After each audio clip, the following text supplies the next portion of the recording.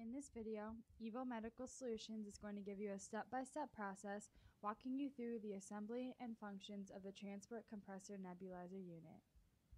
The Transport is an economical choice for the treatment of asthma, COPD, and other respiratory diseases. It offers simplicity and dependability without the bulkiness of a tabletop nebulizer. In the box, you will find the Transport Nebulizer Unit with a removable lid, a rechargeable battery pack, both AC and car power adapters, a reusable medication cup with a mouthpiece attachment, a carrying case, and the instruction manual. Before each use, inspect the nebulizer unit and the accessories for damage or wear and replace as needed.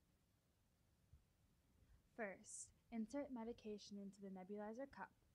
You may add up to 6 cc's of medication. Then attach the mouthpiece securely to the medication cup. Next, remove the orange top cover from the transport unit and insert the nebulizer kit into its seat. If more medication needs to be added at any point, the top lid on the nebulizer kit can be removed for easy access to the cup. You have the choice to attach the car or wall charger to the back of the nebulizer unit, or simply remove the rubber bottom cushion from the transport and securely attach the rechargeable battery pack.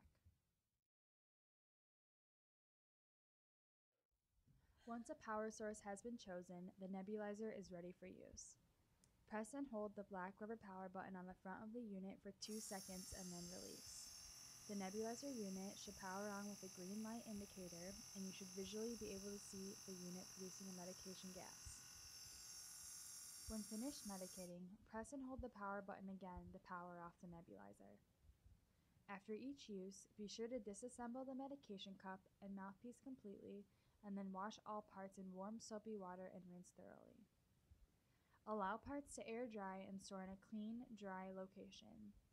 Exposing the transport unit itself to the water or other liquids may result in damage to the unit.